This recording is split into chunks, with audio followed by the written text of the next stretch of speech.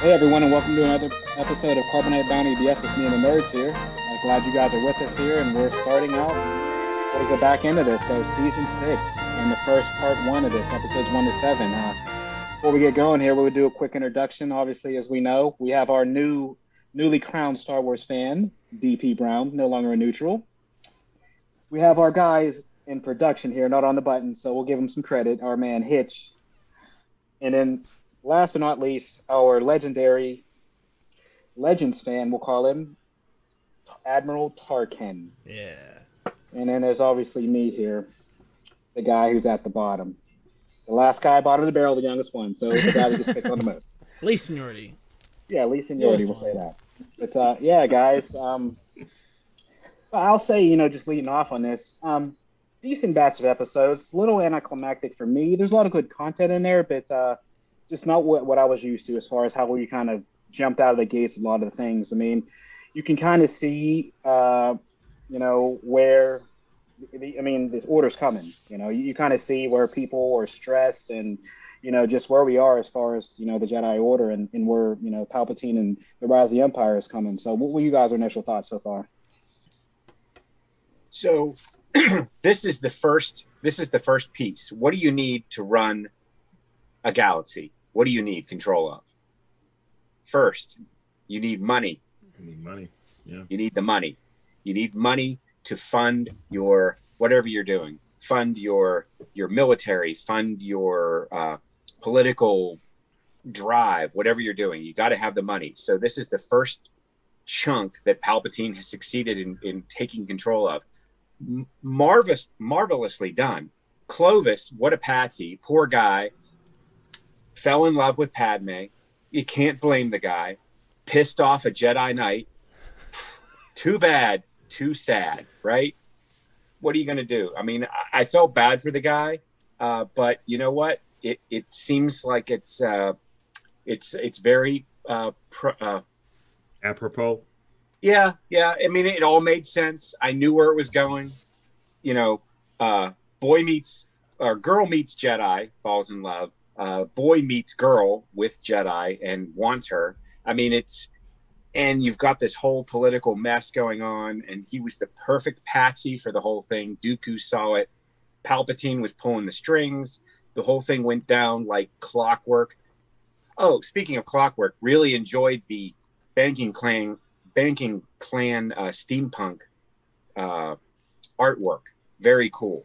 With all the gears and everything, and the old technology meets new. Great set of episodes because it was that first key, the first key that Palpatine needed to turn in the lock to become complete and total power control, just power hungry monster that he will become. So I thought it was a great set of episodes. I did actually watch the whole thing several times just to make sure I understood where it was going. But very important set to set us up for Revenge of the Sith. Yeah, this was a great setup. Like Kim was saying, it was a bunch of different, politics, going on, especially with the money aspect and all these balls being thrown up in the air, chaos zone here, chaos zone there. You got the stuff with Anakin and, Padme, going on, that's a element of chaos, Clovis, betrayal of chaos and stuff. And it just fell back into Palpatine's lap. He's the one that controls the money now. Wow, that's just classic, it's classic trope, good movie stuff. When you see a trope out there, you hope it's done good. And this the way it was done, it was just masterful. And like Ken said, it just sets us up for what we're about when the Order Showdown goes down. But no Ahsoka. So it's like seven episodes in. We got the tragedy of what happened with Ahsoka, but none of that. I love it when stories do this. It takes one of the main characters out of the equation because none of this matters with her. At some point we're going to get her story again, but I love it when they take a major player out of the game and then lay you down with all this. So yes, really good set of episodes so far. You know, speaking of taking a major player out of the game, R.I.P. in peace to Fives, one of the original, you know, the real OG clone troopers, going out on his feet, fighting back against Order 66. And what a great set of episodes this is to lay that to rest. The clones are not going to figure it out. And I'm glad that they sort of get ahead of this, right? You would think these clones are smart, they're creative, they're going to figure out if there's something embedded deep inside them, you know, that's against their moral programming or whatever. And here they're like, nope, they'll never get there because the Palpatine will never let them. One wonders what Palpatine said to Fives that caused him to flip out. Maybe just the truth. I'm a Sith Lord. You're going to murder all the Jedi whether you like it or not, and now they're going to kill you. I mean, that's pretty much all. It seems like he just said that. And that means that Palpatine is just hard and cold like ice, and that is awesome. To just see him pull the strings like this in this set of episodes. And it's interesting that we get so little of Emperor Palpatine. I'll just call him Emperor Palpatine. Up until he shows up to lightning bolt his old apprentice on Mandalore, and now he's an active participant. You know, these are his plans. He's got everything running the way he wants. And at the end of this, who is incorruptible, right? The Jedi. So now we have the means to eliminate the Jedi in place, and everybody else is corruptible. And what does that mean? It means you can buy him. And who has all the money now? Palpatine. It's a pretty good plan. It's pretty good. Yeah, I mean, like you guys said, it's a good setup episode. I mean, it kind of goes hand in hand. I mean, once he said he had plans for Maul after the lightning, I mean, you figure if Maul was the ruler of Mandalore, he has essentially an army there, and he's basically the ruler of the outskirts because the Hutts at this point agreed to, you know, basically join whatever his faction was. I forget what it was in Solo, so forgive me for that. But he basically is the Black Sun. Yeah, he's basically the, you know, the overall leader of that, even though the face of it's really Maul. So yeah, he basically is the crime lord. I mean, you know, as we said, you know, Palpatine is pulling the strings on all ends. He literally is the be all and end all of all ends at this point. And the Jedi still don't see it coming, which is still shocking to me. They're that clouded. Crazy. Yeah. They're that clouded, yeah.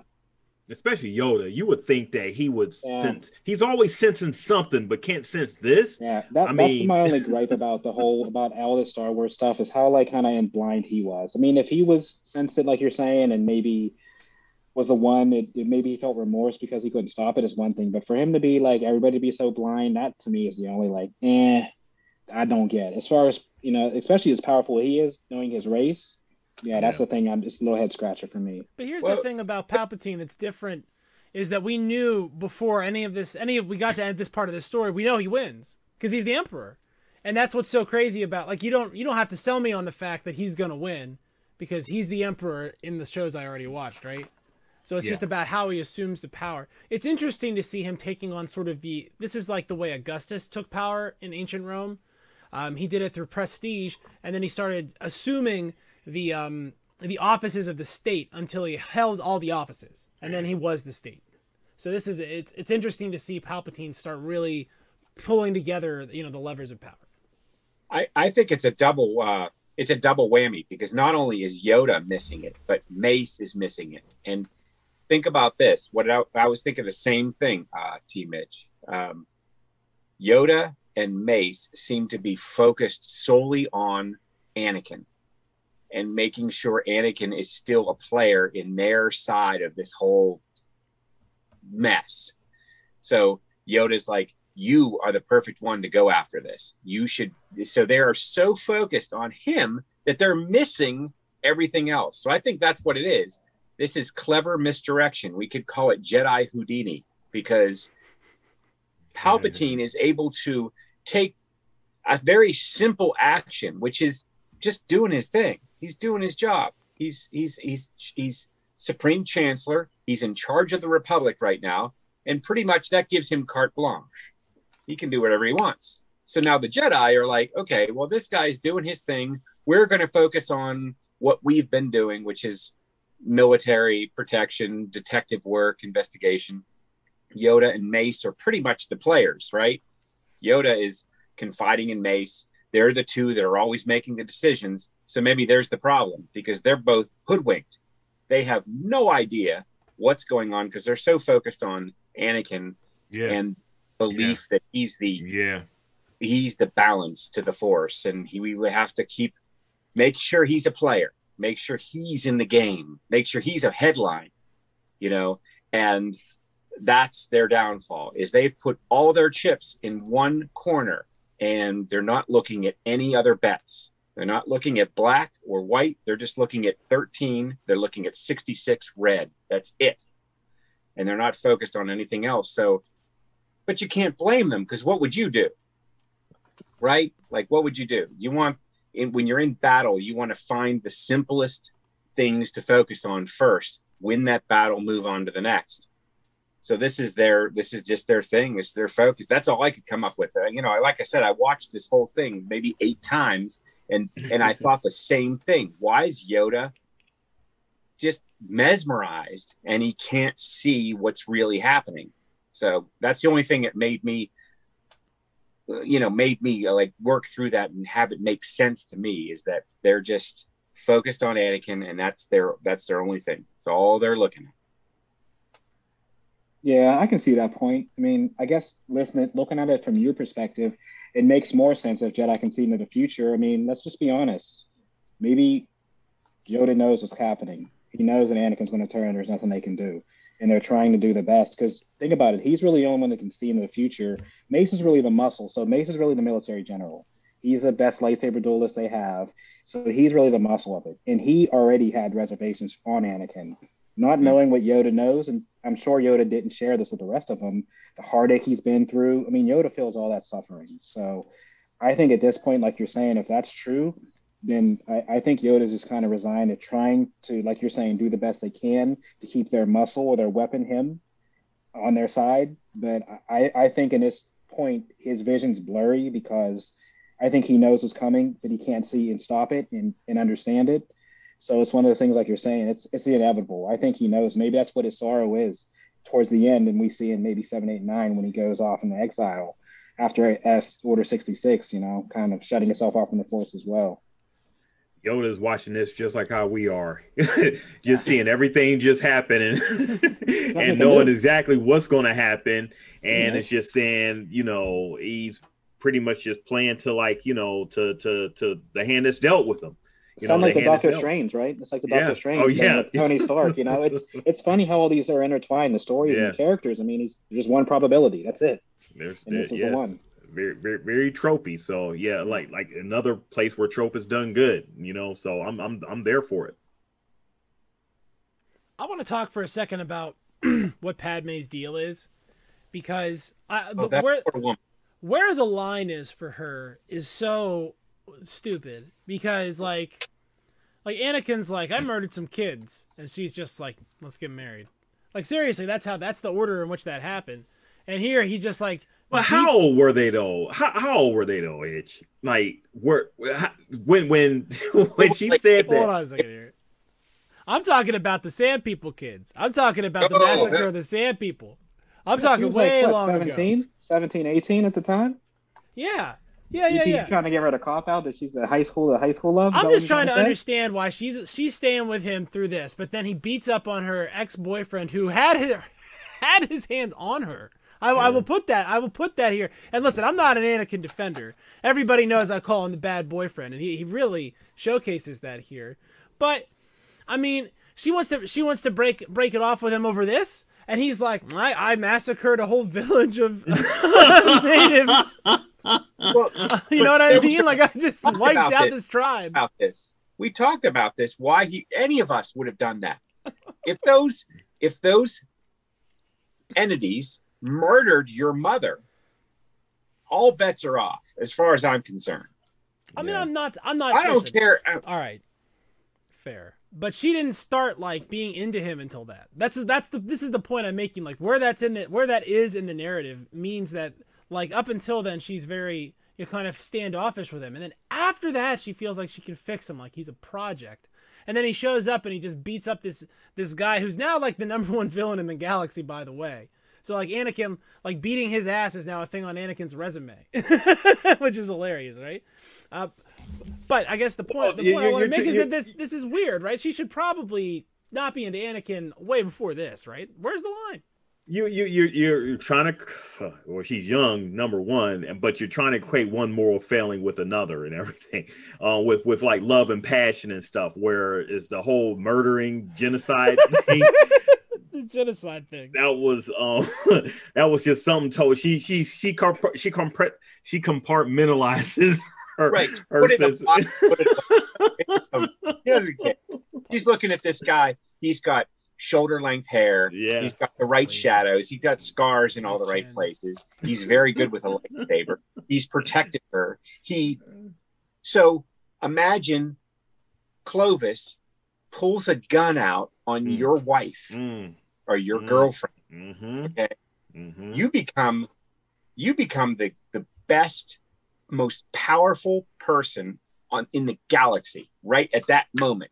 And then you know what he did? He pushed through it and he confronted the guy full on. And I would love to have seen what happened if some writer said, hey, let's have a droid fighter crash into the window and cause a disruption of this scene.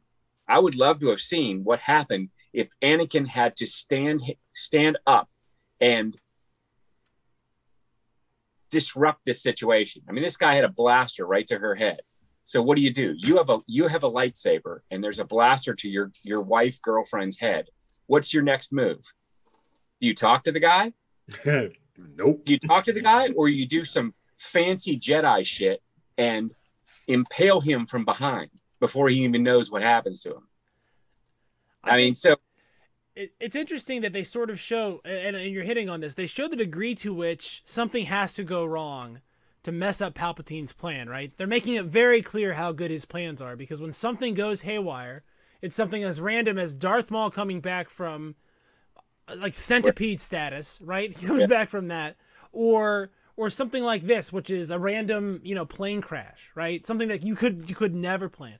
That's what it takes to mess up his plans, because I think it is obvious that his plan was for Anakin to have to kill this guy, and it was to kind of shove that wedge in with Padme and put him under more stress, because that's his end game with Anakin, is to put Anakin under so much stress that he has to go to Palpatine.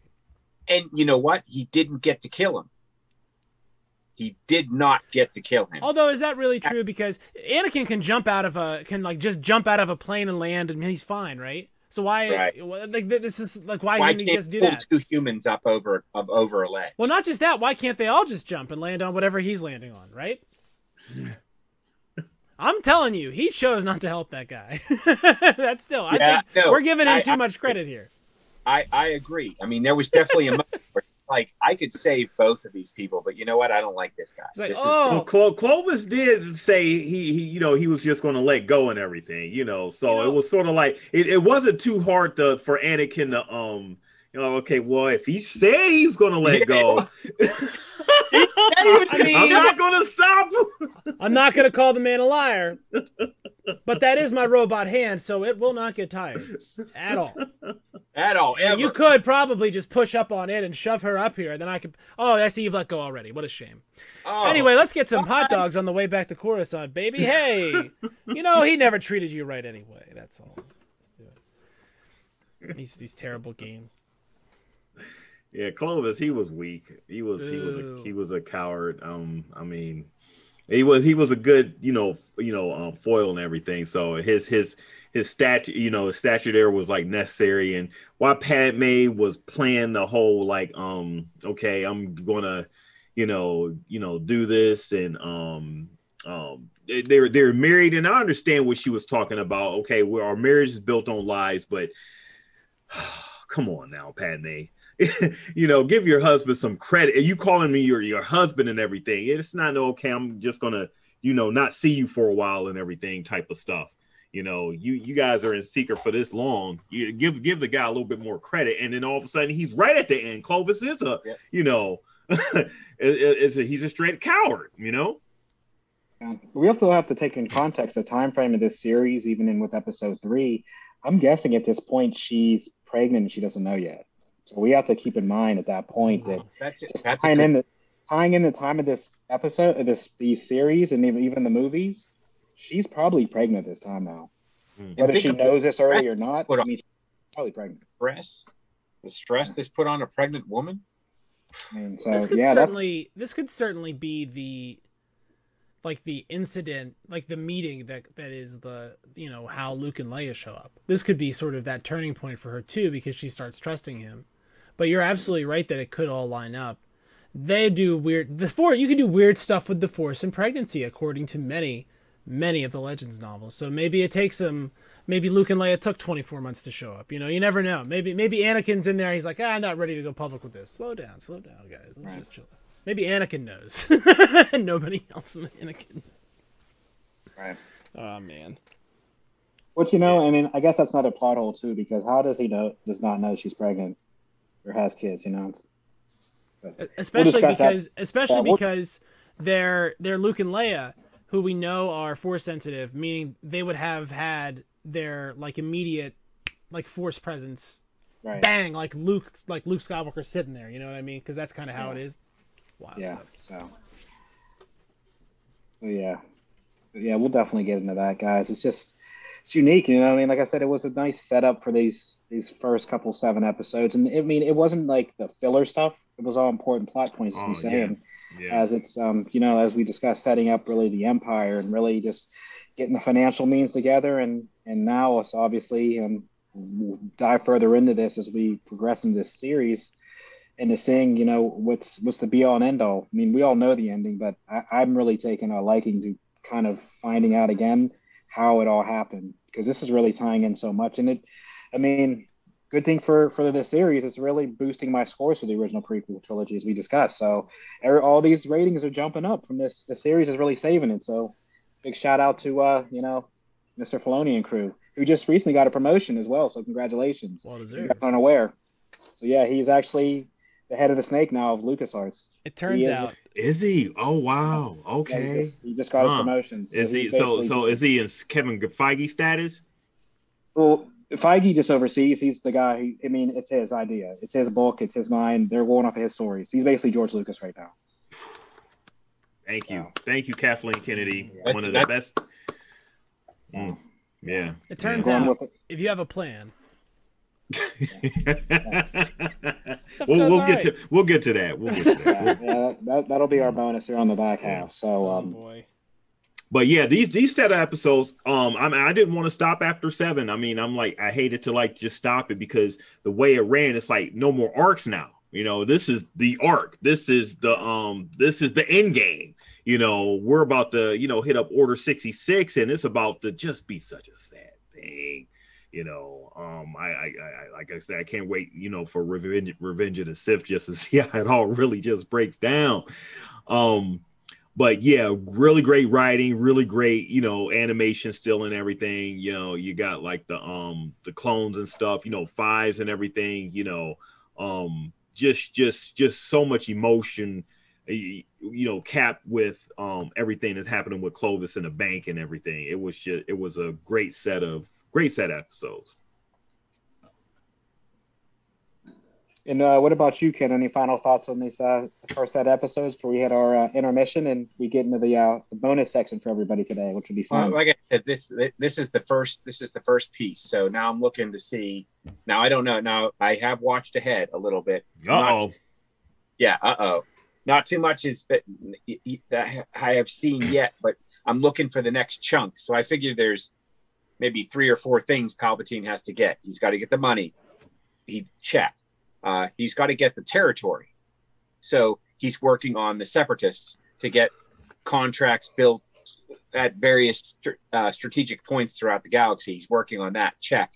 So I'm looking for 3. So what's that look like? Does that look like further backing, military backing? Because I don't know. Is the Republic actually built up enough and substantial enough to do this, to defend his new galactic empire? I don't know. Maybe he's got to enlist a whole bunch of gangsters. He's got to bring in a whole bunch of thugs.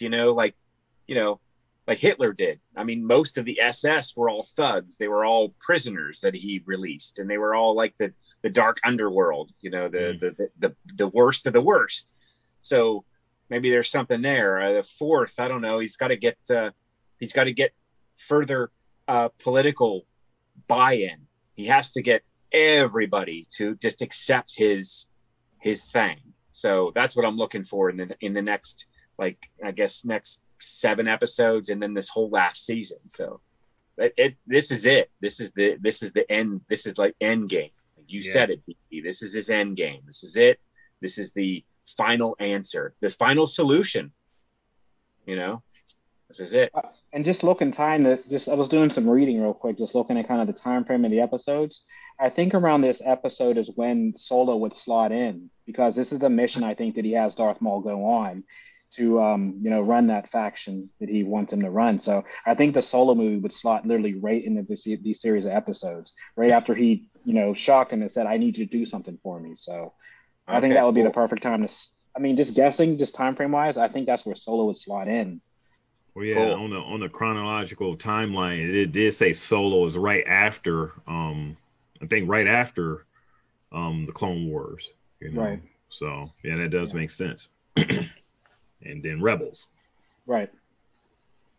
Yeah. So. But yeah, guys, like I said, we're wrapping up here at the beginning of season 6, episodes 1 through 7, and we're going to finish it up here next week with our, I believe it's 8 through 15. This is the back half run. The rest. So we will go, 8 to 15. But what we're going to do for you guys is we're going to do our usual short intermission. 8 through 13. So we're going to do a short. I was about to say it's not that long. We'll go 8 to 13 there, and then we'll have a short intermission here, and we'll come back for a bonus segment on some interesting Star Wars news that was dropped this week. So hold on, guys, and we'll be right back. Now, if you love blood, gore, and violence, please watch Invincible. Were you disappointed by Mortal Kombat's blood and violence? Do you enjoy blood and violence as a cartoon? Well, come check out this cartoon on Amazon. Amazon just got some really good stuff as far as this show. You got Omni-Man, you got the fake Teen Titans, you got the fake Justice League. Man, what more could you want? Come watch us on the Nerd Psycho Comic Flick Show. Hey, we're coming back from break here, but as a reminder, make sure that you guys are going to nerdcyclopedia.com. That's where you will get all the links to your favorite platforms at Nerdcyclopedia. We are on Twitter. We are on Facebook. We are on, are we on TikTok? No, we're not on TikTok. We don't do TikToks and everything here. Facebook, Instagram, and also on Twitter. Also, make sure that when you're listening to us on your favorite podcast platforms, we are Carbonite Bounty BS on Apple Podcasts, Spotify, Google Play, Stitcher, iHeartRadio, TuneIn, wherever you listen to your favorite podcast, we are there. We actually just started a new fanfic section on nerdcyclopedia.com, so make sure you guys check that out. It's some really good stuff. And also make sure that you're giving us some good feedback, nerds at nerdcyclopedia.com. Join us on Facebook as well. We have a group, Carbonite Bounty BS, a Star Wars group. Appreciate VP, and yeah, we forgot about that. We're too excited and jumping in these episodes. We're on the back end leading up to this episode 3. So yeah, sometimes you forget the most important details for all our listeners and viewers. But gotta let them know. Definitely. We're just coming out of break here, guys. We got some bonus content for you guys, and really interesting news story that came out this week. Don't know if you guys are all aware, but for some, I don't even know how it happened, but Collider got word of an interview that J.J. Abrams had done, and basically confirmed what we all thought, which was that there was no definite plan for 7, 8, and 9. And basically it was just, there was a loose script that wasn't fully written. There were some ideas. There was a storyboard, but there was no direction. And after, and it confirmed what everybody thought over the years. And obviously I don't know if there was a, hush cease agreement that wasn't a contract, or, I don't know if there was any bad blood, because, at some point Disney wanted to buy Bad Robot, and, there was some beef between those two for a little bit. So I don't see J.J. Abrams do another Star Wars or Disney story maybe after this interview, how they are as far as, when things go public like this. But Yeah, I'll give it to Hitch off the bat to jump into this because I'll say my points towards the end, and we'll even save this for when we review 7, 8, 9. But yeah, it just there was a lot of fuel on the fire already had. All right, just so everybody knows, and this is official, all of us are only 2 degrees of separation from working with J.J. Abrams because somebody I directed a play with in high school wrote for Person of Interest, and I'm not going to say their names because they wouldn't claim me, but I will say that that's the truth. So we all are saying this from a place of professional parody. We're the same. We're exactly the same as that guy. The first mistake they made was giving Star Wars to a guy that was doing Star Trek movies, and that was really the number one thing. That's the number one thing that I think we have to remember is that this guy already was doing Star Trek, and frankly, I don't think that those worlds should overlap. And this makes me a purist, and it makes me a supremacist in a way, I suppose, a Star Wars supremacist. I'm all about the wars and not about the Trek. I think the idea that money won't exist is fanciful nonsense, quite frankly. And any man who's going to make a movie in that universe that wants to come to a galaxy far, far away isn't going to understand that the big thing that keeps everything together is dirty money in Star Wars. That's part of the whole deal. Credits to get off a Tatooine, credits to a bounty hunter, some bribes to a guy who's a corrupt guy that runs a city. It's all part of it. And Gangsters. And there are no gangsters in Star Trek. And, I'm not like angry or anything like at these guys for doing this. Right. I think there are exigent reasons that cause them to have to make these movies right away. Number one, you buy the thing, you want it, it's shiny, it's new, you want to run it. Number two, the cast is older. But my problem with all of this is that you really only have one shot with the cast. I mean, that's all they got. And they didn't even get the whole thing. They got 2/3 of it. So, finding out that this was that slapdash it's disappointing because it feels like a waste. And I think they had all the way up until 9 to fix it. I think you could have put, like, if 7 and 8 are next to each other, right? You could put a third movie so that they're all in a straight line. You know what I'm saying? So they're all in a straight line. So I could put a third movie in the middle there. But 7 and 8 are moving in one direction, and then 9 moves the other. So it doesn't feel like the completion to that story even. It feels like some other story. All right, that's what I got right now. What about you, Ken? I mean, I know you're a big movie guy. I'm understanding this now. I didn't hear it directly. I'm hearing it from you, Tmitch, because you're the voice. You're my info stream. Okay, everything that I'm learning now about the new Star Wars world, I'm getting from you. So what I'm hearing is they're saying 7, 8, 9 was a huge mistake, right? They didn't. They're sorry. They're going to come out with a public apology that I'm going to see on WPXI. WPXI. Because if that's correct, then that just makes my day. Because from the beginning, I was excited about 7 because that was the first new content that I was ever seeing since Return of the Jedi. So this was the first new Star Wars content that actually built in the timeline. Now, for me as a fan, always a super fan, this was big. So 7, I was wide open. I had split my chest down the middle, ripped open my skin, and I was ready to take whatever they could give me. At the end of it, I was completely, I don't want to say disappointed, but shocked, because there were a lot of things that I did not expect. I expected the opening scene with the big space battle, I don't know who are the good guys, who are the bad guys, because that was the initial thing you saw when A New Hope opens. Who was the aggressor? Because there were 2 ships shooting at each other. So there were a lot of things that I was not ready for, but it just really threw me for a loop. So if I know now that they are saying that this is a mistake and this never should have happened, then I'm good. I can have that part of my life back. What about you, DP? I mean, I know you were basically neutral, but you now being a Star Wars fan with your Star Wars blinders on, how do you feel about hearing this? Hey, I mean, it's no surprise. I mean, the thing about JJ, it's like what Hitch was saying. The thing about JJ Abrams and actually being able to go from a star, I totally forgot about the Star Trek thing. He was fully immersed in Star Trek, and then found out he actually got a chance to do Star Wars, and he got super excited and left them. You know, he was all set to do like the second Star Wars movie in there. I mean Star Trek movie. But got or did he do Star Trek, the second Star Trek? I forget. He got sidetracked.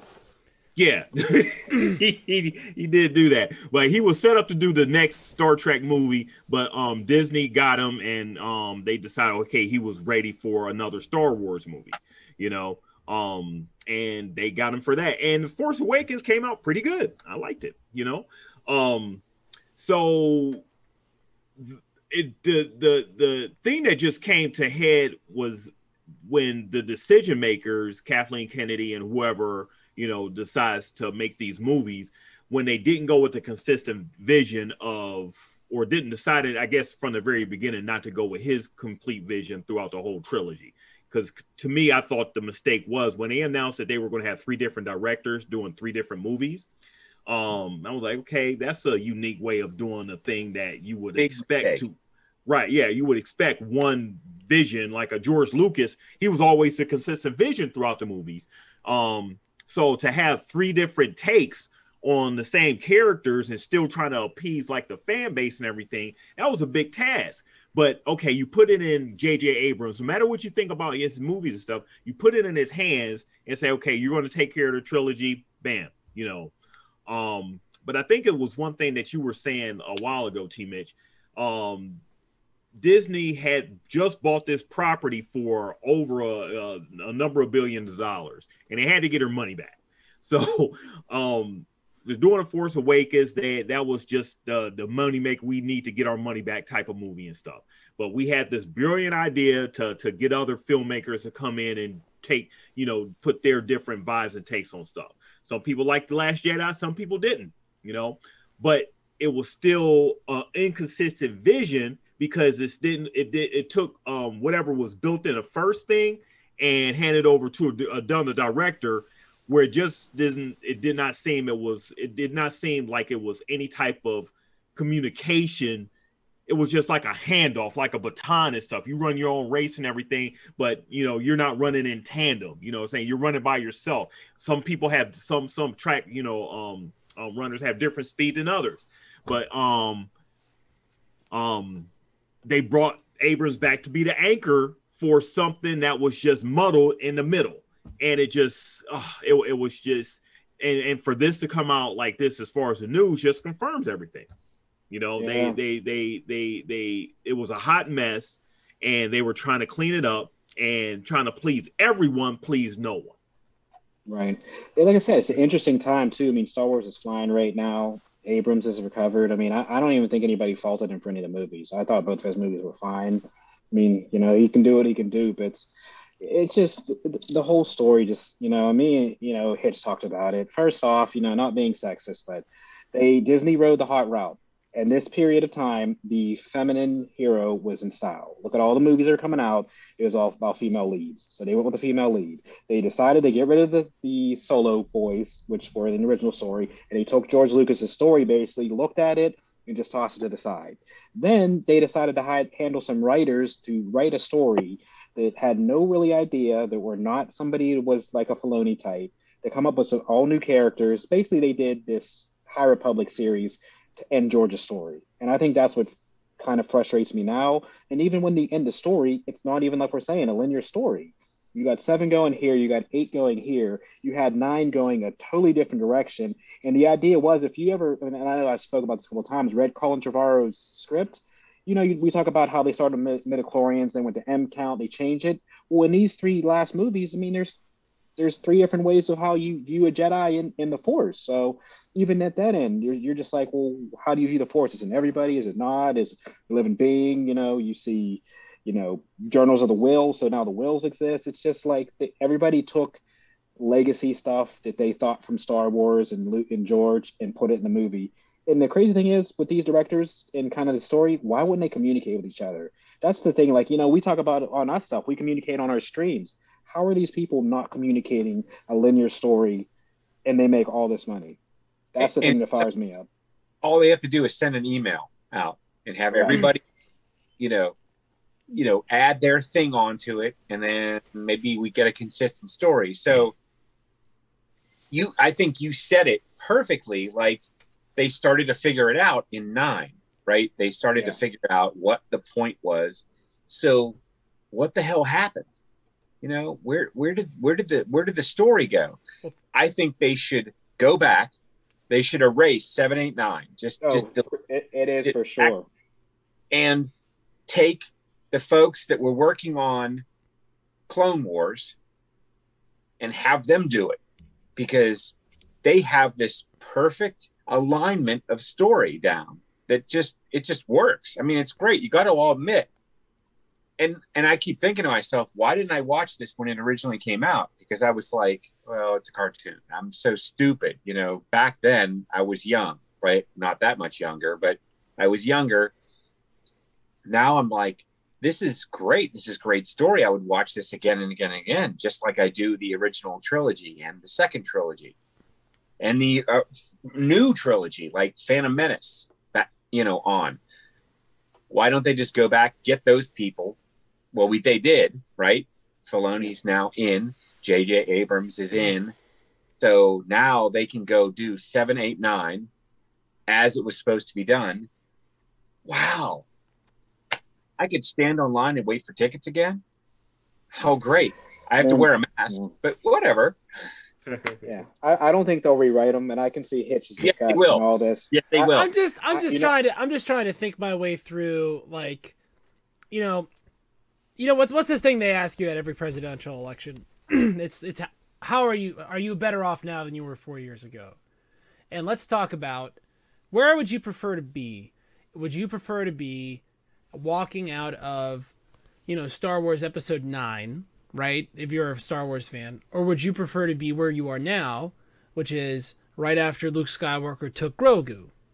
Like, if you had to pick a place, like, for your own satisfaction to be in the story, where would you prefer to be? Would you prefer to see the things that happen after Episode 9, or are you dying to see what happens next to Din and Grogu and Luke and Boba Fett and Boca Raton and all the rest of the Death Watch? Like, this is the what's book, so... The Book of Boba. The Book of Boba. If all you told me they were making was the Book of Boba Fett, and you went back in time to me in high school and you said a couple things to me, like, 1, it's going to work out, and 2, like, they're going to make a Boba Fett TV series, and it's going to be, the budget is going to be $1 billion.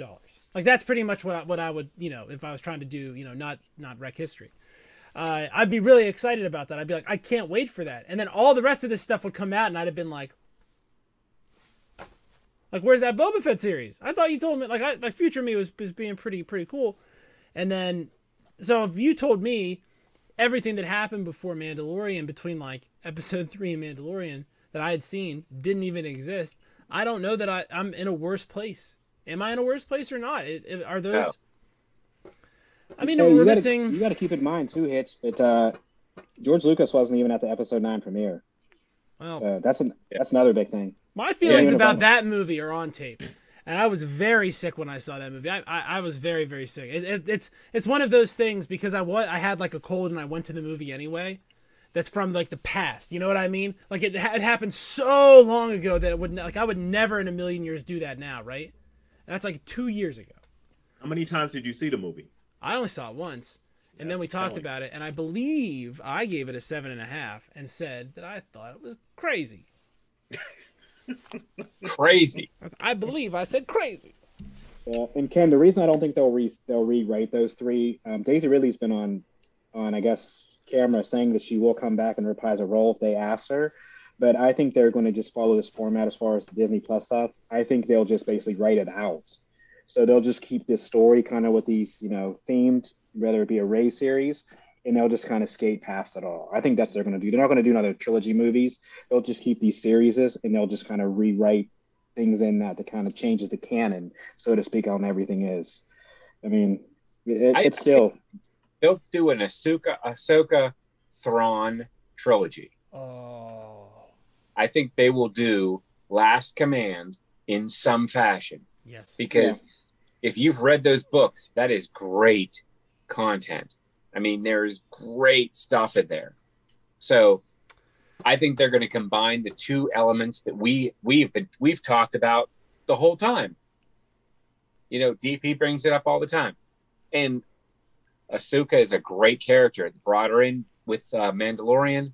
Thrawn also mentioned. I mean, there you go. There's your new trilogy.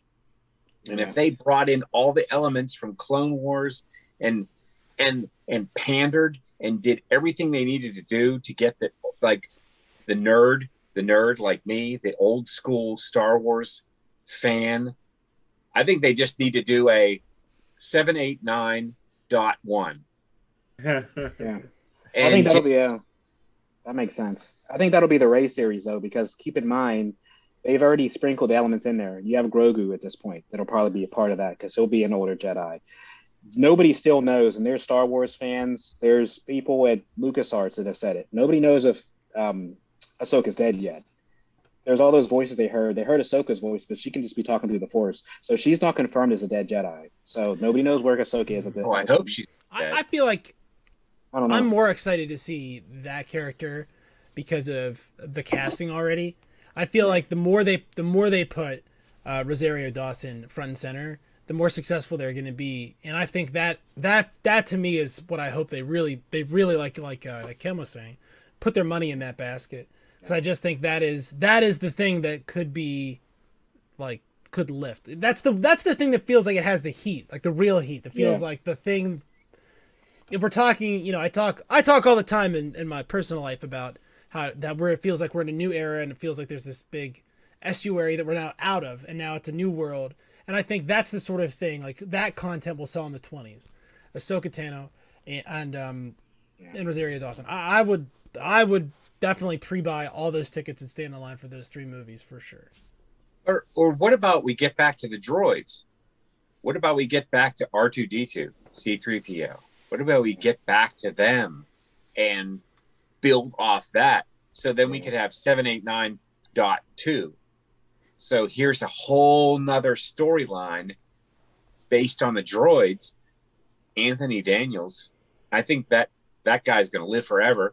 So he could come back and just do that voice, that character. R2-D2, I guess, could be anybody.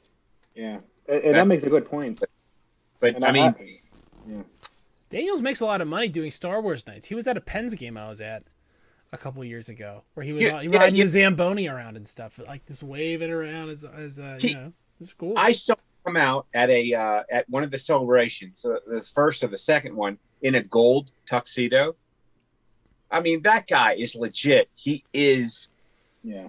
He lives and breathes Star Wars. He is C-3PO. That guy bought in full on when he was born. I think that was part of his DNA was Star Wars, because he is Star Wars, and he will when he passes away, that's going to be the darkest point in my life. He's just he's like 8 years old, sees some fussy English butler, and he's just like, yes. That's it. That's what I want to do. A fussy, almost like questionably,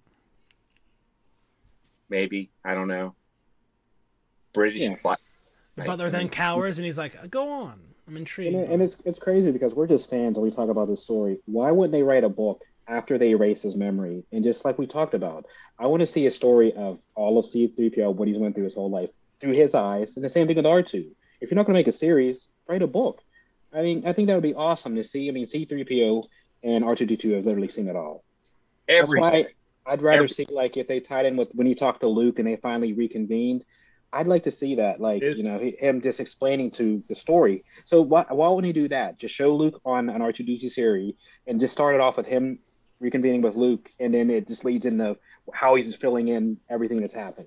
Just Luke's been gone. It really begs to the point that you're saying, Tmitch, that that it's all this rich history and rich stuff, and within the universe, there's so many stories to tell that it just boggles my mind that 7, 8, and 9 could not work better. They couldn't find a better way of telling a story with all the rich history that the universe has, you know. And also begs a question too: what is the future of the movies? You know, I know a movie's coming out with Patty Jenkins and everything, but what is the future of the movies if you got all these the animated stuff and the TV shows doing a certain thing? You know, they can't depend on the Skywalker because that's ended. You know, they can't depend on that saga anymore. So how is that going to proceed and go ahead and still be Star Wars? I hope Disney, the Disney heads, I should say, not Filoni. I hope the Disney heads don't make the mistake of trying to separate the Star Wars, the movie stuff from the small screen stuff, because it works. It's still one and the same. You know, one is bigger screen than the other, and you can still tell your grandiose stories and stuff, but don't disrespect the smaller screen stuff by putting something on a big screen that doesn't have anything to do with the small screen. You know what I think that we discussed this even with the Mandalorian. They're just waiting, and you know, this is interesting. It's a sidebar, but you know, seeing that Eternals trailer and the cast they have, they're just waiting for those couple A-list actors to say, you know what, you know, I'm going to start doing Netflix more. I'm going to start doing Disney Plus. That's all. Because Star Wars, other than Harrison Ford, has never really had that A-list actor. They start getting these, you know, whether it be Angelina Jolie, they start getting these big names to do these roles. They have the budget now. That's when it's endgame, really. I mean, we watch these stories with unknown actors. You imagine you get some of these people involved in this, and it doesn't even have to be them, but these A-lists. I mean, Rosario Dawson, I would consider an A-list actor. So they're starting to hire real talent now. And I mean, just seeing her in this couple episodes, how exciting was that? I trust Filoni.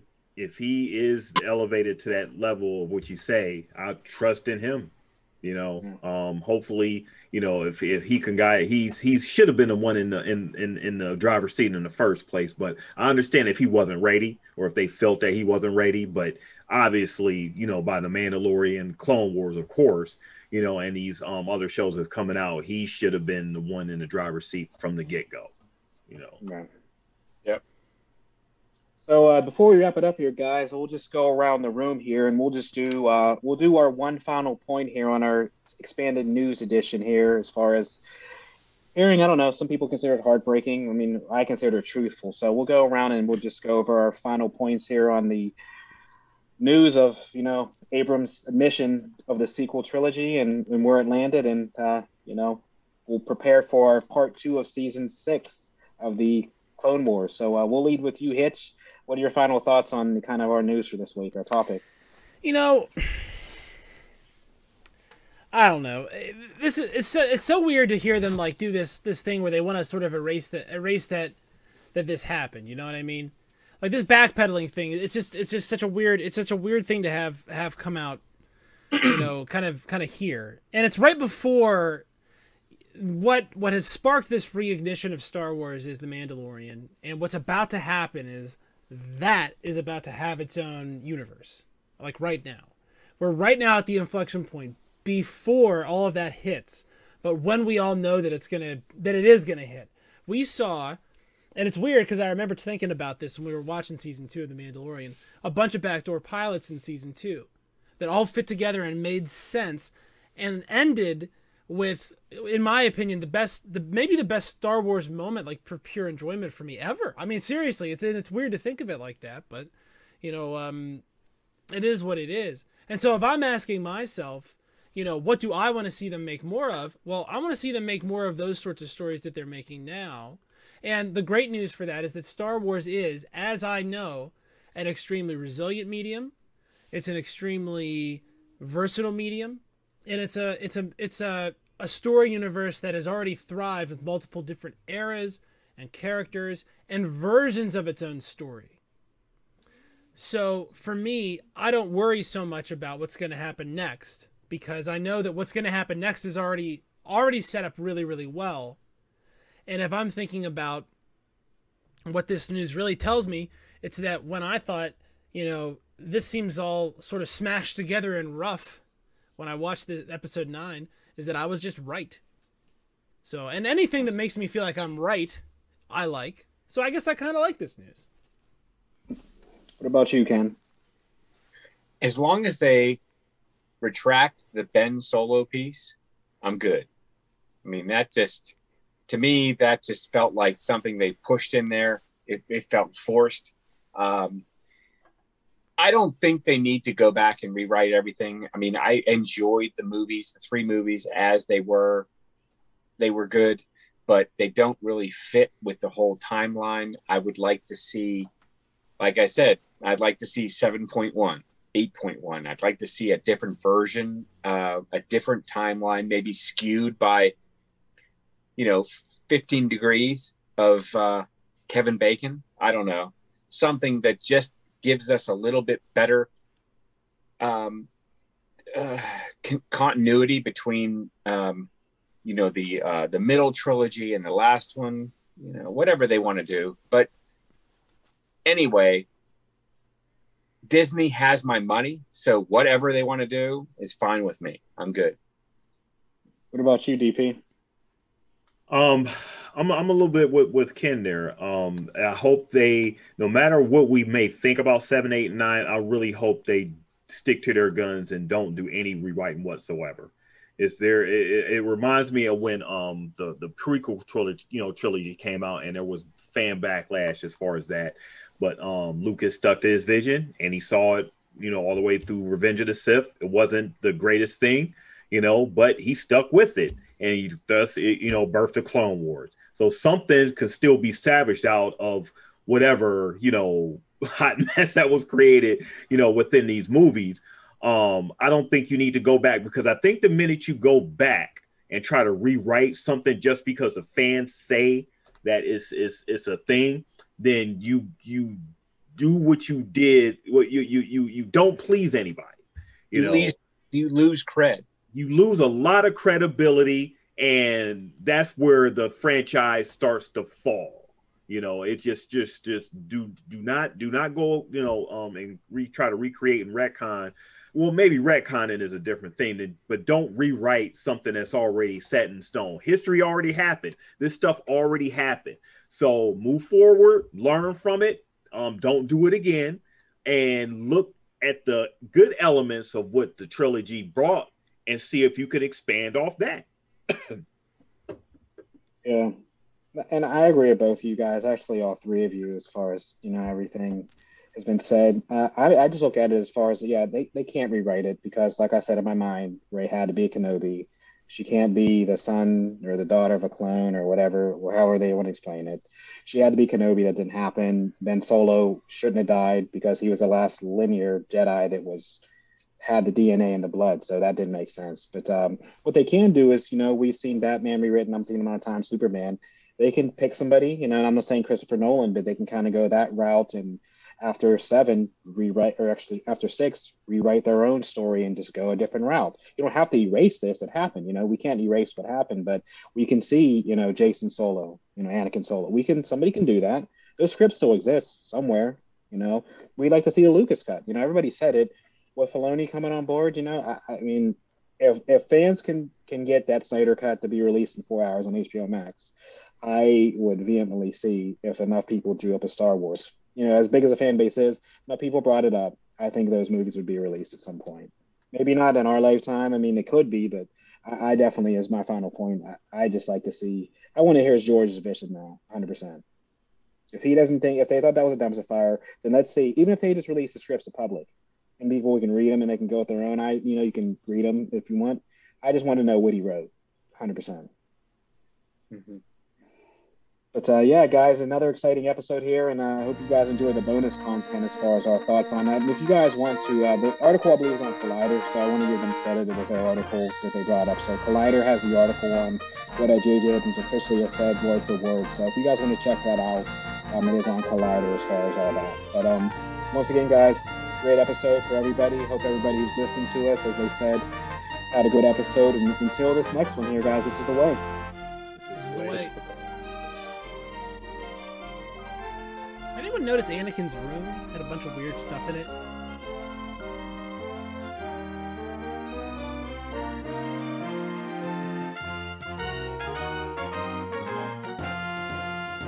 Nerd Cyclopedia.